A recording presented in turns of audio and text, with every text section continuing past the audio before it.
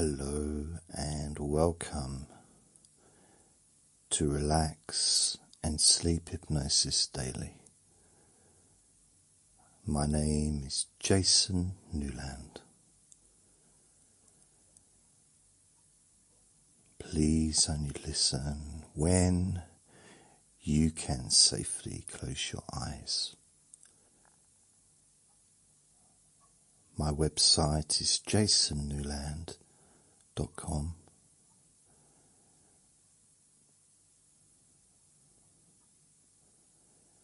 Please get yourself comfortable, sitting in a comfortable chair or lying down on your bed. Ideally, listen to this when you won't be disturbed for the duration. But in the event that you are distracted for whatever reason, it doesn't matter, because you can just press the pause button, deal with whatever's happening, and then come back. Either listen from the start again or just continue where you were.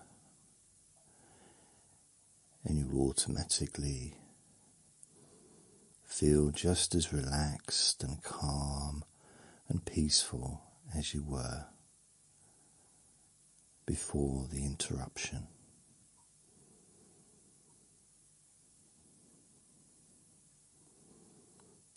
I'd also recommend wearing loose clothing.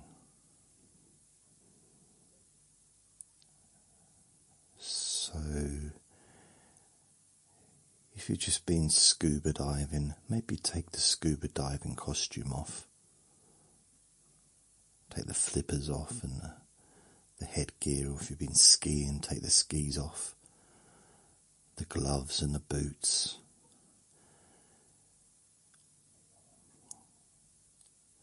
Allowing your body and the blood in your body, the circulation, just to move around easily. Loose clothing.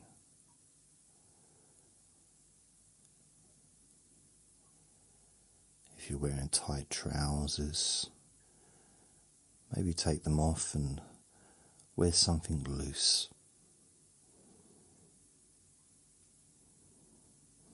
Of course, it's up to you. Do whatever you feel you need to do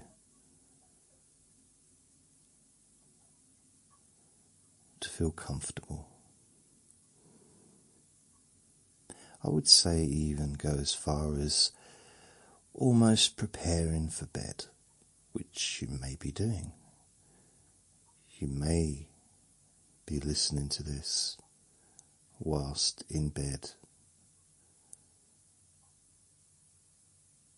ready to relax so very deeply and drift off to sleep.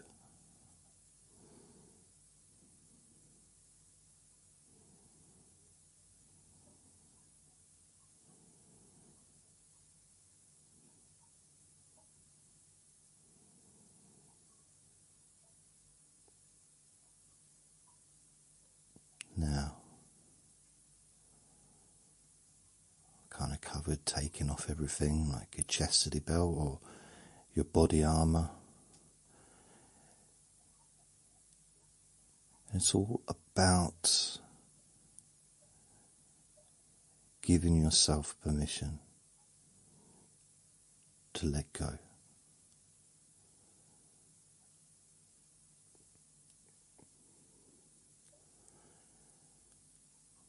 Allowing yourself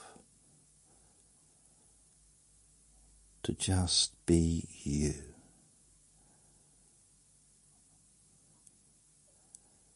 During this time where there's no judgment, there's no need to please anybody. no hoops to jump through.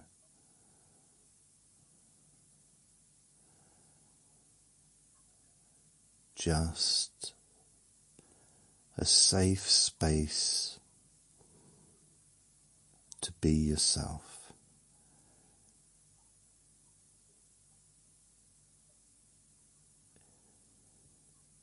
To let go of that internal dialogue.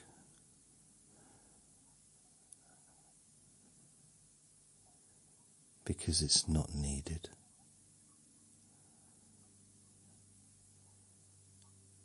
And relax. Because relaxation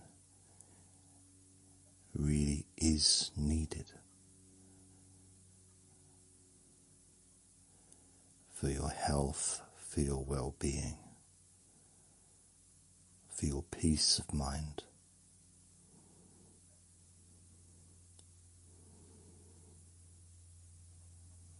Maybe if you feel that you have an overactive mind, a bit too much internal chatter, that perhaps you feel, I said the word perhaps too many times during this recording, perhaps not, but perhaps you feel that the internal chatter is just too much. Perhaps you can just allow my voice to replace some of that negativity that may have been there before, replacing it with my boring voice. Just talking about relaxing. Perhaps saying the odd pointless thing. And even though I'm trying to stop saying the word perhaps, I'm now really noticing it. But as you notice that too, you may also notice that your mind is starting to slow down. Something changes.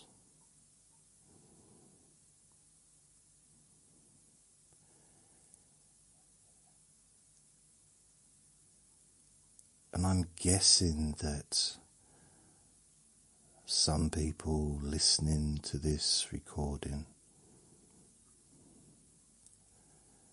may wonder why you're starting to feel more relaxed. Some people may say, well, that's why I'm listening. Because you expect to be affected positively by my voice.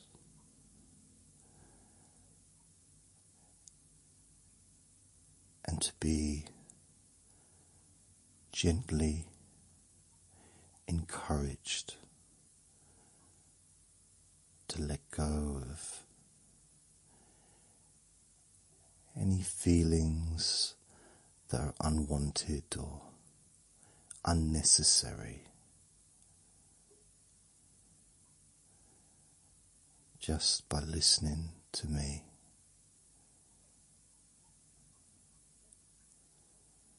Blab on and on and on.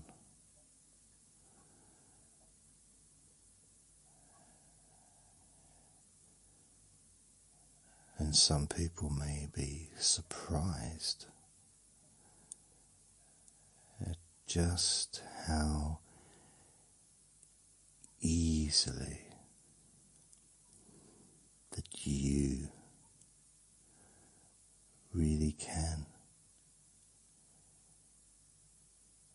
de-stress.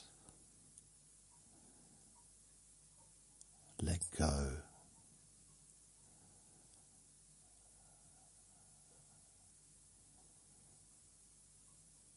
Really,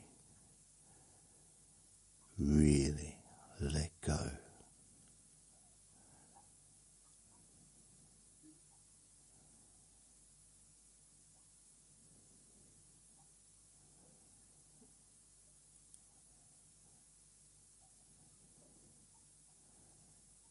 And sometimes it can be a little bit like, I remember when I was a paper boy, I used to deliver papers.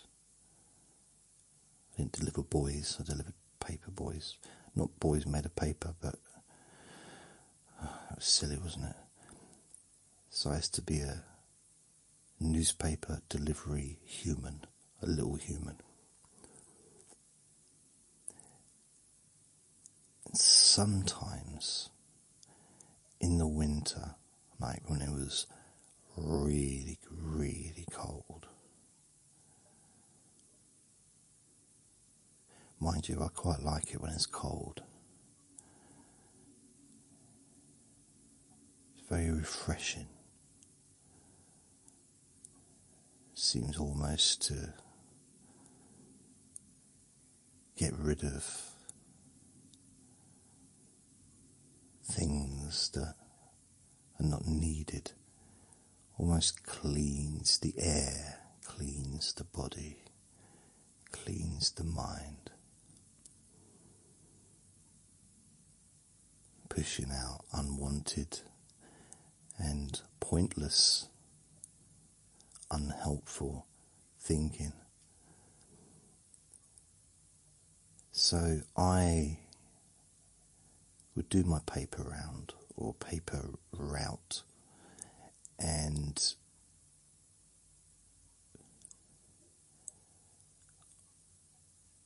I'd get home because that's where I lived. After delivering the papers, now there was always one paper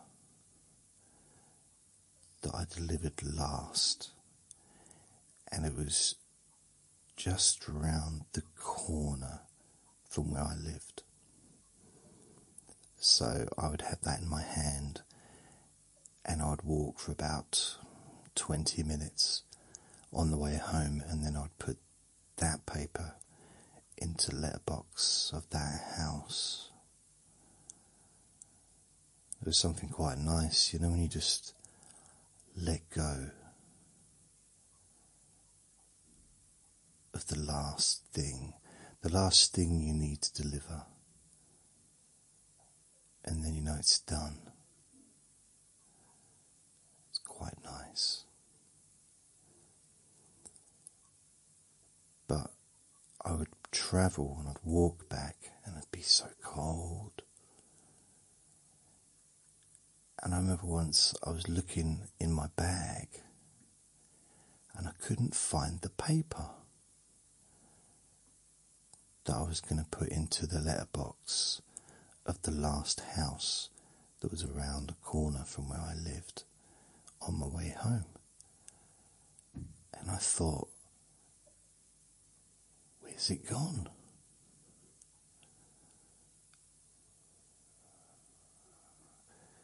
And I remember thinking to myself, I wish I had a piece of paper here so I could write this down and tell people in the future about this exciting story about the newspaper during the winter.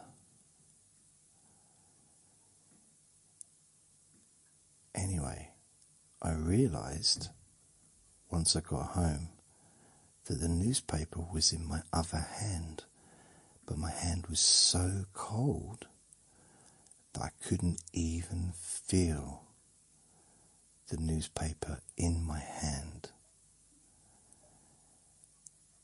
And I literally had to pry my fingers open. That sounds a bit dramatic really, doesn't it? But I had to pull my fingers open. I didn't need help from the neighbours. I didn't call the fire service to help me. I didn't need a ladder. But I pulled my fingers apart to loosen the grip of that final newspaper. But I could not feel my hands. I couldn't feel my right hand. My left hand was fine because I had it in my pocket. Now, if only I'd put the other paper in the bag, I would have been able to put both my hands in my pocket. But for the sake of this story, I hadn't figured that out.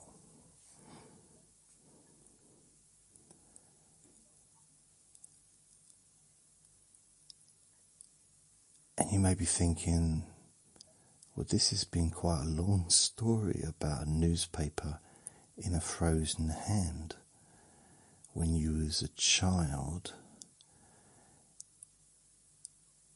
And, I'm sure we can all agree that it was a very, very interesting and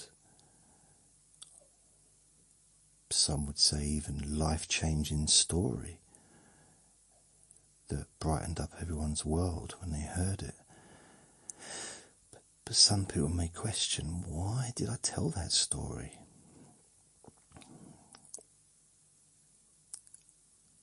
And I can't remember why. There was a reason for it, but I'm not sure what it is. But I don't want to tell you that right now because I might not look very professional. So I'm going to stall for a few seconds until I remember the reason why I started talking about having a frozen newspaper in my hand. Well, the newspaper wasn't frozen. Figures the newspaper's made of paper. The only way it could be frozen is if it'd been wet. And it hadn't been wet because it wasn't raining. It was just really cold.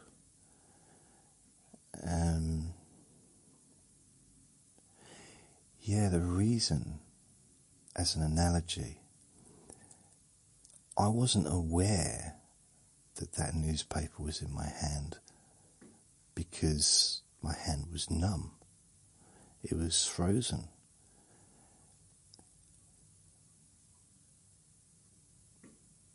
And I was being distracted by probably my face being cold and my legs walking, my whole body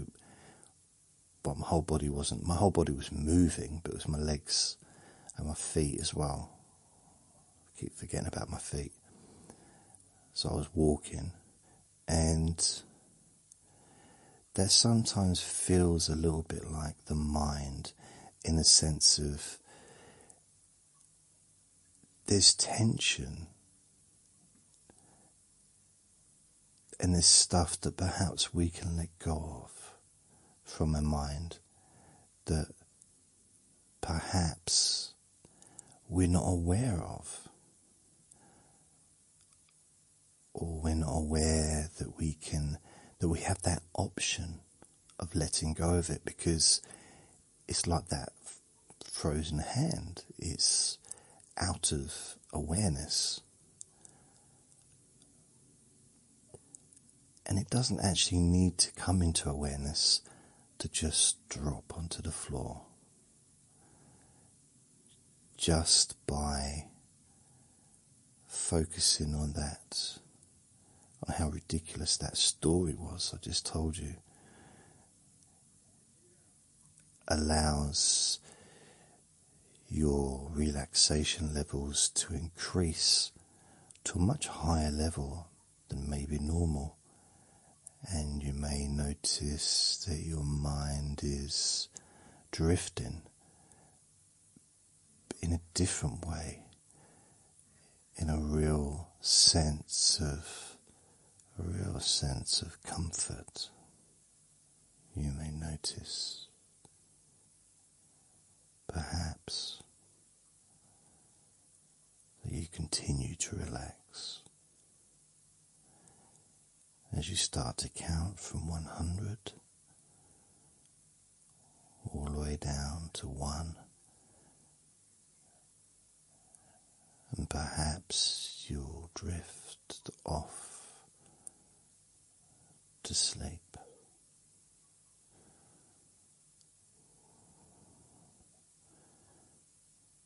Counting from 100 all the way down to 1. 100, 99,